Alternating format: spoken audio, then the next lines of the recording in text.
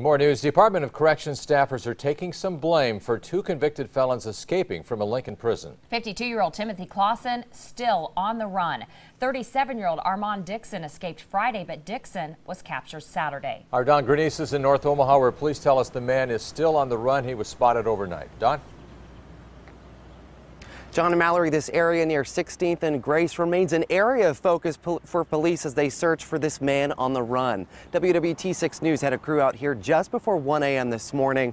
Nebraska State Patrol tell us it was during that time that they had a possible sighting of CLAUSEN, the man police are still looking for.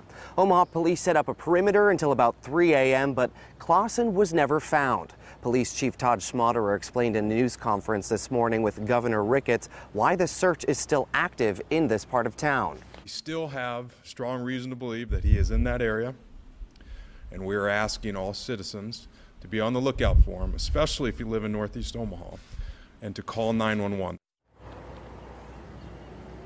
During the conference, the DOC told us staff members signed two men up for laundry work without approval, and they didn't do a head count or patrol that laundry cart area. So it was during that laundry shift that these two men were able to begin their escape. So Omaha Mayor Gene Stothert has tweeted out a tweet. It was a Crime Stoppers award for about $2,500 for any information that could help lead to the arrest of this man. John and Mallory, we're continuing to monitor any updates on this search. We'll have that at 6 and 10. And just to reiterate, police do say they want you to, if you see this man or you interact with him, you have any information, to call 911. All right, thank you. Don GRANESE reporting live.